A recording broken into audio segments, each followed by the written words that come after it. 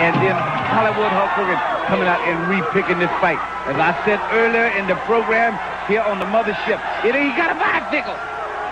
He got a bicycle from somebody. Who would be riding a bicycle in this arena? I don't know. Where did that come from? He's a joke. I'm sorry, I lost my train of thought. That fight ain't over. I understand it. Well, speaking of gibberish, Bubba went over and got him a bicycle. I don't know where the kid is that was riding it, but he ain't on it when they brought it to the ring. And now he's starting to stuff a mud hole in old JL.